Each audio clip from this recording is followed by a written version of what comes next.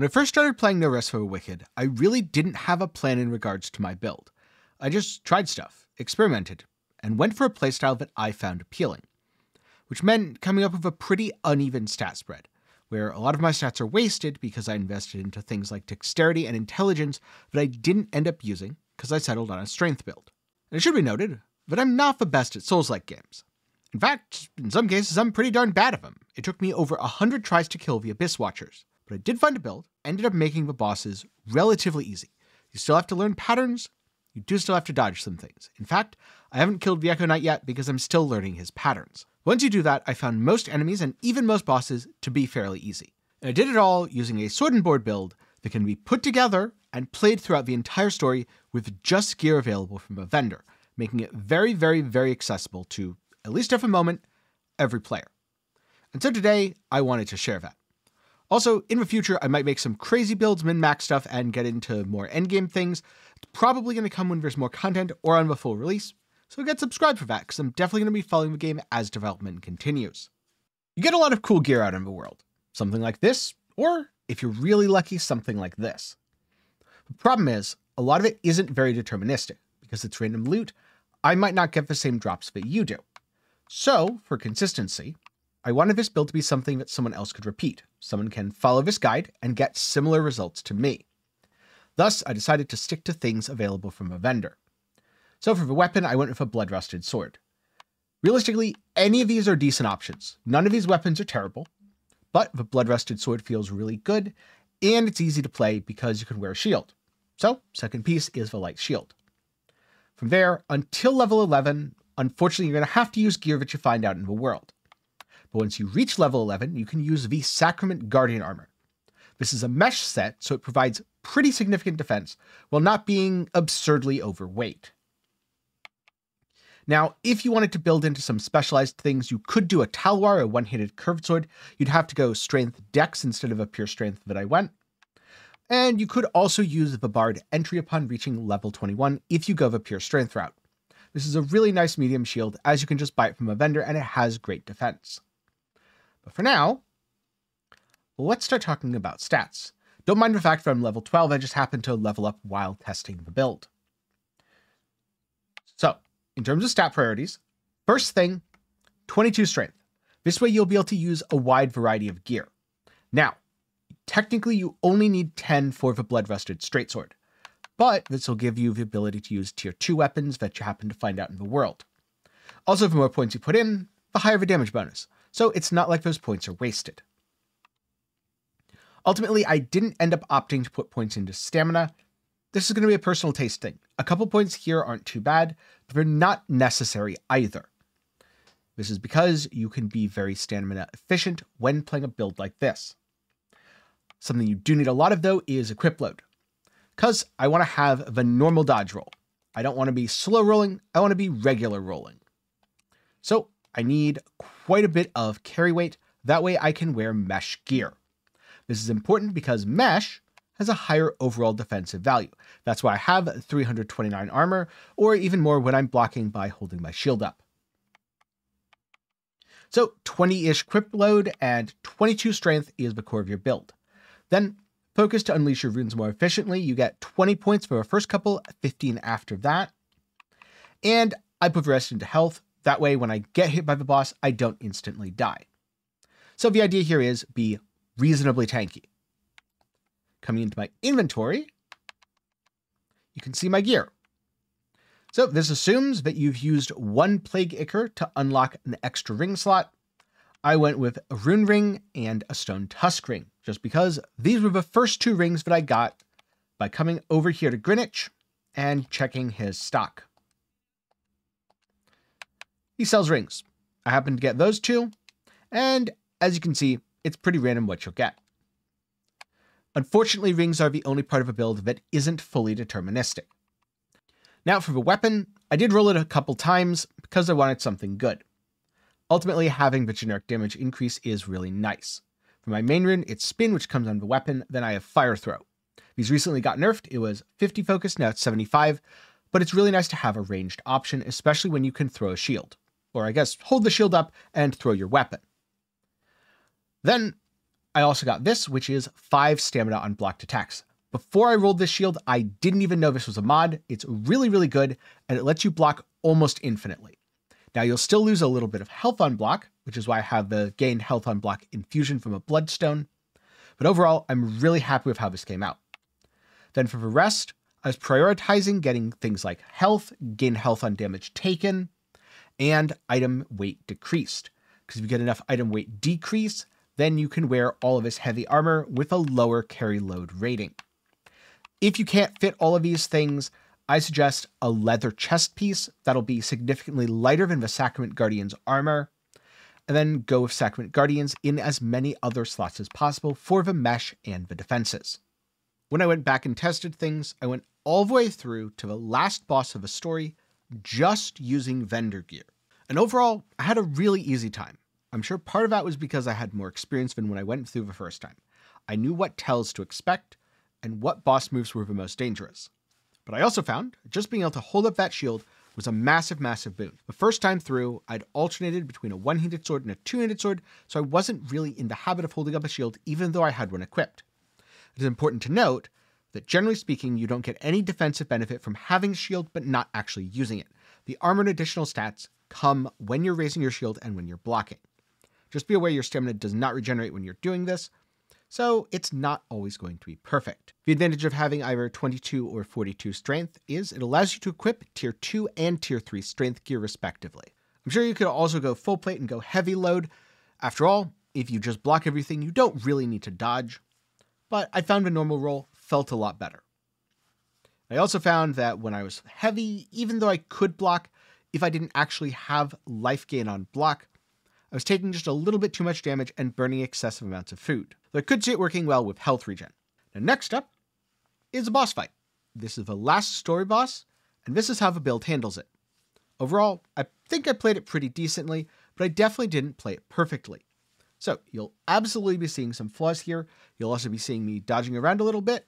You can block the boss's attacks, but not all of them should be blocked, especially his multi-hit stuff. You're just much better off dodging away. And also when it comes to things like the grab, you're better off just not being in front of him. If you want to know more about that, I do have a full boss guide that goes into way more detail that you can watch after this. One thing that was especially handy though is having the throw rune. So fire throw comes from a climber's pick. If you can't get it, or if you don't happen to get it because that's not fully deterministic, use damage surge instead. Damage surge is sold by Eleanor, therefore everyone will have access to it. And if you reach this boss before level 11 and therefore can't put on the Sacrament's Guardian armor, don't worry too much. Farm a little out in the world, get up to level 11, you'll find the fight much easier. Or alternatively, you could just put on some tier 1 armor and upgrade it to tier 2 via vendor materials over at Fillmore's Smithy. Most of the time, my goal is dodge whatever the boss does, then smack him from behind. This way, I have the best chance to get in my damage window without the boss being able to effectively retaliate. Now, if a boss is doing something super dangerous, the best thing to do is get really far away. But that doesn't mean I can't deal damage. You can still deal damage with throwables or by using your fire throw rune. By the way, if you get an ice throw rune, it's even better. Ice throw is super awesome, but honestly pretty rare. And as you can see, there are times where I do take some hits. I take some damage. Luckily, my armor rating's high enough that I'm able to tank it. Then I dodge backwards, eat some food, recover my health, maybe give some fire throw just to keep my damage up, and continue fighting the boss. Now here, I think I did it pretty cleanly, but if it takes you a few tries, don't be discouraged. Sometimes that's just going to happen. Look at the mistakes you made last time, try to do better in the next attempt. When it comes to dealing with dangerous enemies, remember, you are holding a shield and you can block. Some attacks, it's much better to dodge since they will break your poise and leave you staggered. But so long as the attack isn't likely to do so, an enemy's strike will rebound off of your shield, temporarily interrupting them. So, block when you can, learn which attacks are light attacks, which attacks are heavy attacks, block the light ones, dodge the heavy ones. Do this and consistently try to hit enemies from behind, and overall, you'll have a pretty good time with the build. Plus, you have enough armor rating that even if you make a mistake and get hit a couple times, you should be able to roll away, heal up, and continue the fight. In terms of consumables, I recommend a focus potion. This way you can use more fire throw, and also specials in general. Then for food, most of the time it's just going to be whatever you have materials for. However, as you approach endgame and as you have more consistent stuff, especially once you unlock higher tier recipes, there's a few I can recommend.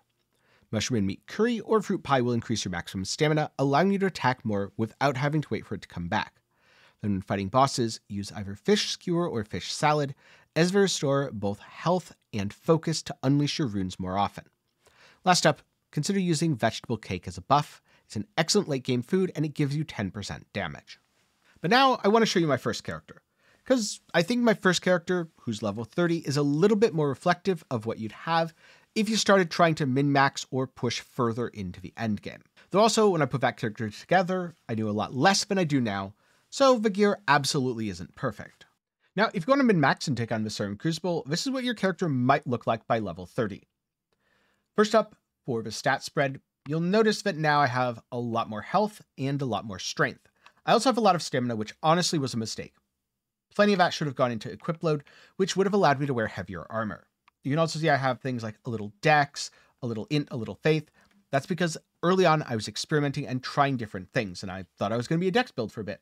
Then I ended up settling on strength after swapping from a hybrid weapon.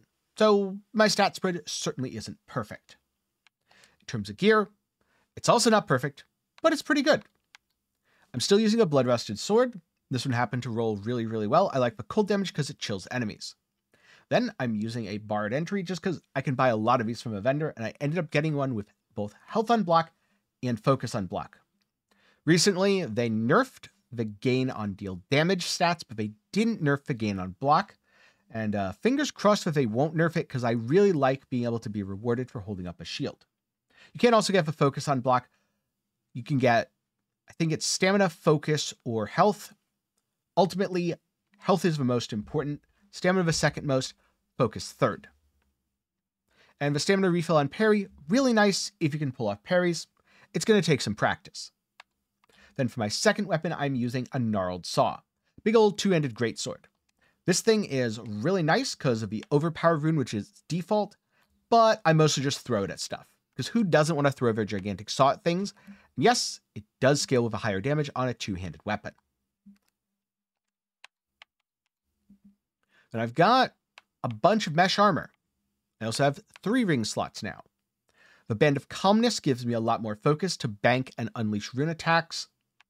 The Fierce Ring is okay. It's armor and damage, but I should probably replace it with something else. And the Agility Ring is really nice because it makes attacks super stamina efficient, and it gives you a whole bunch of speed. Then for the pants, the all-res is actually surprisingly nice. A lot of enemies in the Serum Crucible do deal elemental damage. The equip load gain is good. It means I can wear heavier armor. No real downside for the durability. Then I've got some health on block, stamina on damage dealt. A little bit of stagger resistance doesn't hurt. Chance to gain health on damage taken. Damage dealt on damage taken. Honestly, my chest piece isn't very good right now. I should absolutely replace this, especially since I really don't need the stamina increase. And then focus regeneration, which I was trying it out. It's honestly not that good. So my helmet isn't particularly good either, and I could absolutely replace it with something better. These are more about the solid stats on a tier 3 item, as opposed to the actual rolls being very good. But hey, focus regen isn't terrible. It means that while I was talking, all my focus came back and I could use another rune attack. Like the overpowering attack that is used called Limit Break. Massive combo, does tons of damage. Really fun to use, but since it's a multi-hit combo, enemies do get to counter sometimes. Use it with caution. I'm feeling pretty comfortable that I'll be able to take down the Echo Knight soon. I just have to get the timing down a little bit better, keep my distance, and, rely on my throwables. This counts as a throwable, right? I hope so. Now, in terms of gameplay, it's pretty much the same as before. Raise your shield to block light attacks, dodge around enemies to avoid heavy attacks, or, if you're feeling comfortable, parry and counterattack. There's one main difference. Instead of having the fire throw on my straight sword, I have my fire throw on the gnarled saw. This is simply because on the two-handed weapon, it deals vastly more damage per point of focus spent. And also because I've been using a subpar rune on my main weapon on my original character, and I don't feel like taking another weapon all the way up to tier 3. Now, so far I've had some pretty good attempts against the Echo Knight. When I unleash my focus, I do a massive amount of damage, but usually what happens is I get just a little too greedy and I get caught in the crossfire. If I'm able to raise my shield and block in time, it's not a big deal, but I'm also not the best of that. So as I continue to practice and refine the build, I do think I'll be able to take him down. What I may actually do is level up my second character now that I've made the video, so that I have a better stat spread, because I think with a better stat spread, especially with some extra carry weight that would allow me to wear plate armor and a little extra health, I should be completely fine to down the Echo Knight. A lot of these fights really are about patience, and they certainly look super intimidating, but it's pretty cool that you can actually block their attacks, at least if you're careful. Some of the multi-hit combos you absolutely shouldn't try to block. With that said, I'm curious, what gear have you been experimenting with in No Rest for the Wicked, and are you going to swap to a sword and board build? Let me know about some of the cooler things you've found, either in terms of random weapons or builds that you put together yourself. If this video goes well, there's a good chance that I'm going to be doing more build and weapon showcases, so guys subscribe for that and watch out for future videos. With that said, if you're looking for more No Rest for the Wicked guides, maybe check out my attribute guide or my item enhancement guide that should help set you up for this character. Those will both be up in the card and down below. And before I go, a special thanks to my patrons and channel members for the continued support. For as low as $1 a month, you can help make videos just like this one possible. Link to support is down below. Thanks to everyone who watched to the end. I hope you learned something, and I'll see you in the next one.